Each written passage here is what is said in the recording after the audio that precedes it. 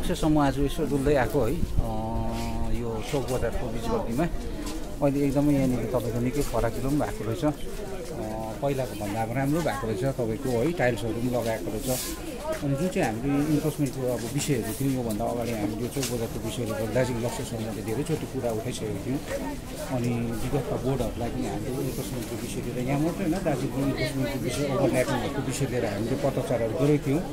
तर अहिले वर्तमान बोर्ड आएर चाहिँ अलिकति यहाँनिर चाहिँ एउटा सुन्दरीकरण भइरहेको छ है तपाईँको अलिकति भए पनि पहिलाको भन्दा राम्रो भइरहेको छ अनि जति पनि यहाँको अब दोकानदारहरू छ उहाँहरूले पनि अलिकति यो जुन चाहिँ मार्क गरेको छ मार्क गरेको पनि प्रायः अब सामानहरू प्रायः उहाँहरूले पनि एउटा अनुशासनमा रहेर भित्रै राखिरहेको चाहिँ हामीले चाहिँ अब एउटा फिल गऱ्यौँ देख्यौँ है अनि यो राम्रो हो तपाईँको यसरी नै अब अझै अन्य कामहरू पनि अब वर्तमान बोर्डले गर्यो भने राम्रो हुन्छ यो चोक बजार चाहिँ अलिकति अहिले चाहिँ धेरै अब राम्रो भएर गएको छ किनभने अलिकति पहिलाको भन्दा अब हिँडडुल गर्नु मान्छेलाई पनि अब सुविधा भएको छ अनि एउटा अब सचेत नागरिकहरूले अब यस्तो विषयहरूमा अब कुरा उठायो भने हुँदैन भन्ने छैन हुन्छ तपाईँको हामीले अब योभन्दा पहिलादेखि नै प्रचार गर्दै आइरहेको थियौँ यो ठाउँहरूको निम्ति अब अहिले अलिकति एउटा फराकिलो पनि भएको छ है तपाईँको जुन चाहिँ एउटा मार्क गरेको छ अनि त्योभित्र प्रायः सामानहरू छ अब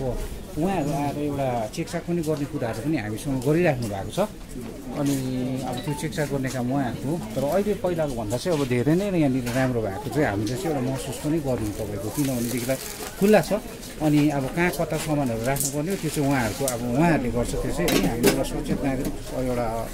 को हिसाबमा हामीले चाहिँ त्यो चाहिँ अब यहाँले देखेर हामीले कुरा गरेका हौँ र पहिलाको भन्दा चाहिँ अलिकति यहाँनिर चाहिँ धेरै अब राम्रो भएको छ मान्छेलाई सुविधा छ अनि यो खालको जनसाधारणलाई यहाँ सुविधा उहाँहरूको पनि एउटा सामान राम्रोसँगले राखेर बेच्यो भने सबैको वेलफेयर होस् भन्ने चाहिँ हामी अब चाहन्छौँ तपाईँको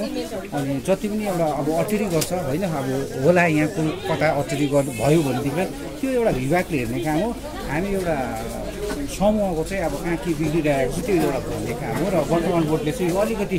गरेकोमा चाहिँ उहाँहरू अब धन्यवादको पात्रै छन् भन्छु म चाहिँ किनभने हेर्नुहोस् अहिले चोक बजार बिच गल्ली अलिकति फराकिलो छ प्रायः अब सामानहरू पनि अब हेर्नु सबै एउटा मार्किङ गरेको भित्रै छ सबैले एउटा अनुशासनभित्र राखेको छ यो चाहिँ तपाईँको सधैँभरि होस् फेरि बाहिर आएर भुँडी पहिलाको जस्तो ननिस्कोस् है यो प्रकारको चाहिँ अब होस् यहाँनिर सधैँभरि भन्ने चाहिँ हामी चाहिँ चाहन्छौँ तपाईँले धेरैपल्ट ज्ञापन पत्र पनि यस विषयमा चढाइसक्नुभएको छ है त्यो ज्ञापन पत्रहरूले कति असर पुर्यायो जस्तो लाग्छ तपाईँलाई आजको यो तपाईँको भ्रमणमा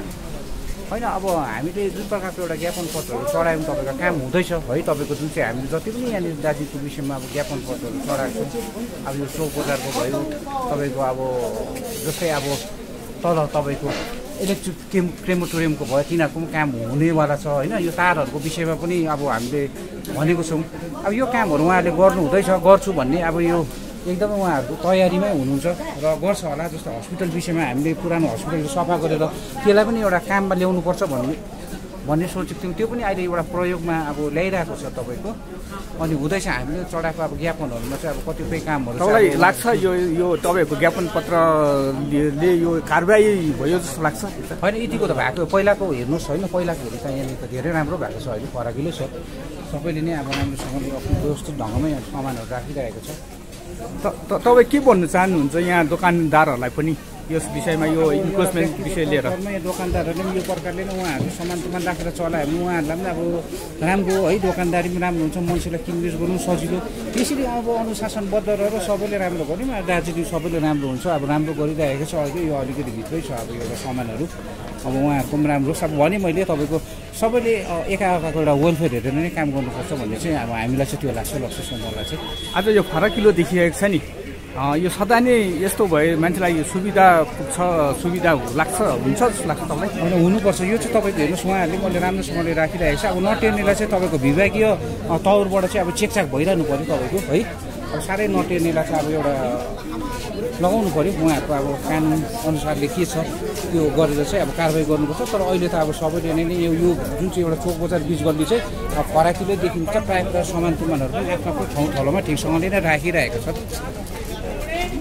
तपाईँले यो नगरपालिका कतिवटा त्रुटिहरू रहेको छ यसबारेमा चाहिँ तपाईँले नगरपालिकालाई के भन्नु चाहनुहुन्छ अब नगरपालिकाले चाहिँ यसरी नै अन्य ठाउँहरूमा पनि यसो आफ्नो काम कुराहरू चाहिँ गरोस् भन्ने नै हामी चाहन्छौँ जुन प्रकारको एउटा नगरपालिकाले जुन प्रकारको यहाँनिर एउटा फराकिलो गरेर एउटा कार्यहरू गरेको छ तपाईँको अनि यो कार्यहरू चाहिँ अब यहाँ मात्रै होइन तपाईँको अलिकति 32वटा वार्डमा यो खालको कार्यक्रमहरू चाहिँ होस् भन्ने चाहिँ हामी चाहिँ चाहन्छौँ एउटा लक्ष्य समूहको तर्फबाट चाहिँ अनि सबैलाई है दोकानदारहरूलाई पनि हेरेर एउटा सुव्यवस्थित प्रकारले जुन प्रकारले यहाँ टाइल्सहरू लगाएर आज खुल्ला भएको छ